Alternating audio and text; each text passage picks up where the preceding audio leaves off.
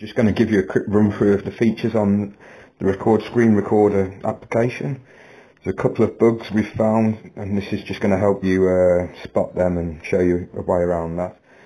So as you can see, by clicking the button in the bottom right corner that starts recording, so if you drag the tray down, you can see it is recording and how long you've got left. So you have 30 seconds on this free version, unlimited if you upgrade.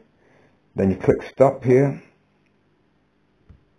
Once you click stop, the video is shown here in the list. Now some people are having issues with this where it's not showing.